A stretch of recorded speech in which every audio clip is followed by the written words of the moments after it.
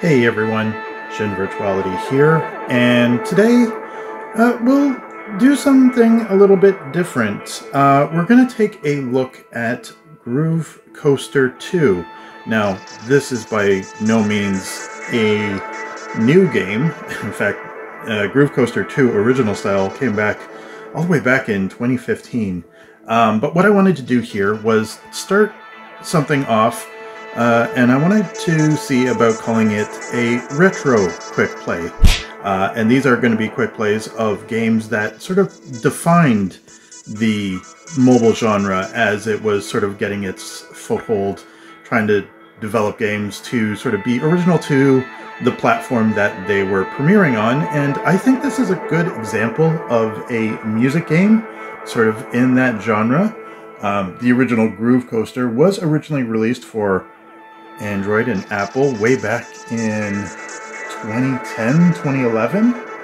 So game's been around for a while and it has been ported to all sorts of other devices like arcade, PC. I believe that there is a Switch version available. So yeah, maybe wherever you look, there may be a Groove Coaster available for that particular platform. But it did appear on mobile first, and that's what I wanted to sort of do here. So we'll take a look. We'll take a quick look at some of the menus. We'll go over how the game is played, and then what I'll do is I'll probably turn off the mic and just go through some replays that I had just to give you a better idea of sort of like the music selection, how sort of, I guess, easy, difficult, how the gameplay is for arcade, normal, which is what I'm sort of mainly sticking with here. And you know what, if you sort of like this particular idea of a retro quick play, let me know. But for now, let's get right into it.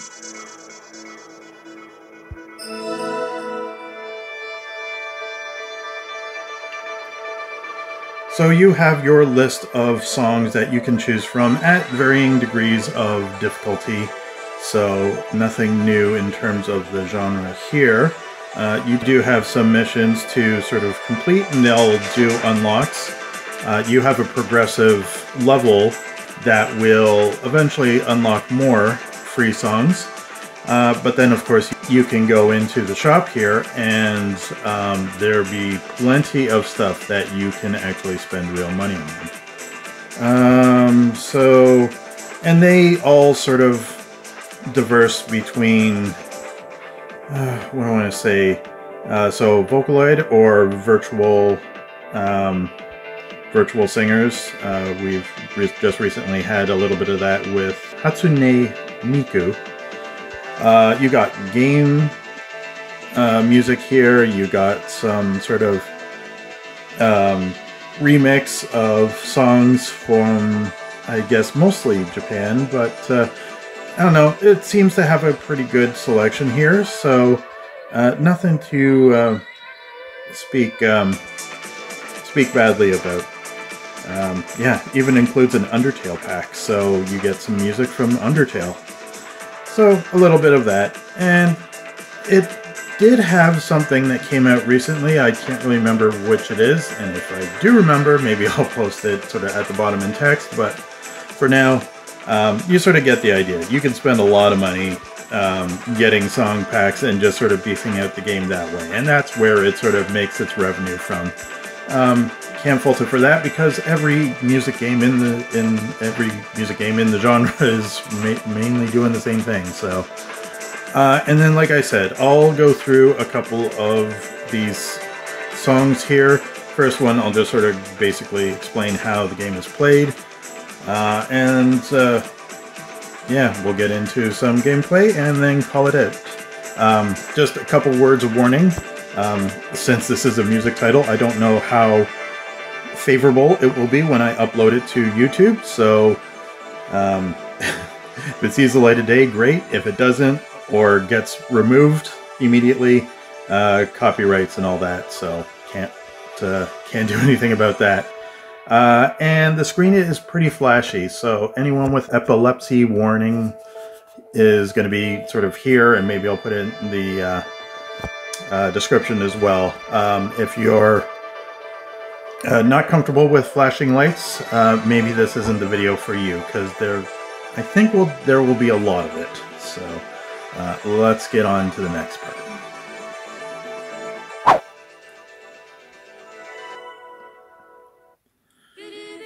Okay, so the game is played on this, or the song is played on this track, much like a coaster, if you will.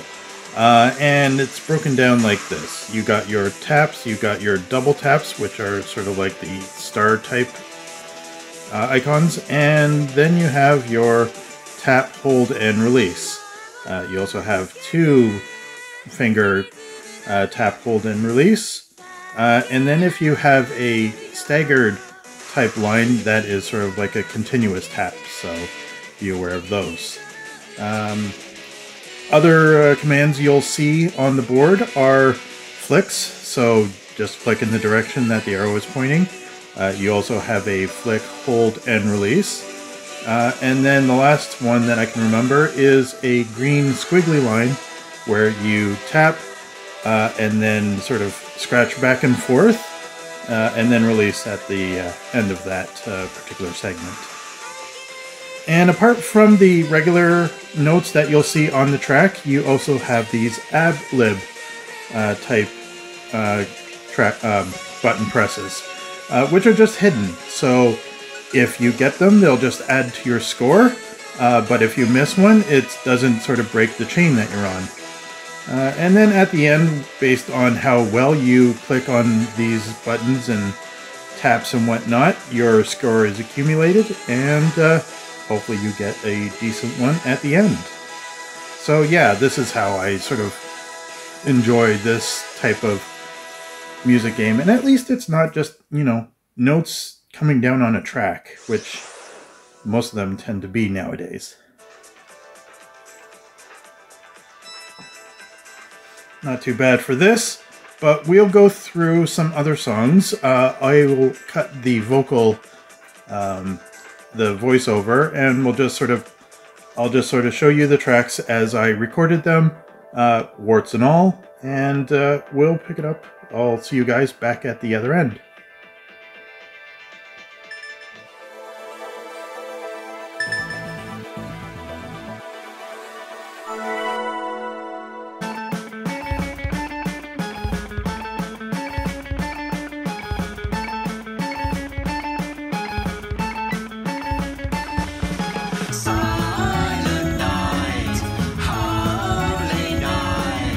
All is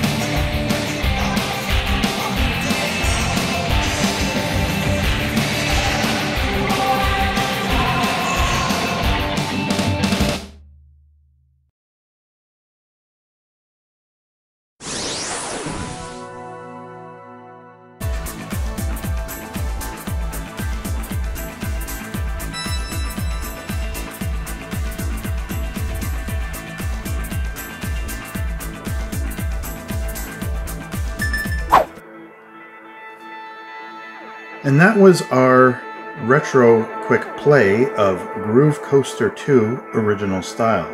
If you have a mobile device and this looks to pique your fancy any, you can probably still find it for free in the app stores. If you enjoyed this video, hit me up with a like, leave me a comment, and let me know, if you would like to see more retro style mobile gaming videos in the future, just to sort of see where the series sort of had its roots. And subscribe to my channel for more mobile gaming goodness, because you'll never know what I'll be playing next. This has been ShinVirtuality. Game on, have fun, and I'll catch you in the next one. Thanks for watching, everyone. Bye.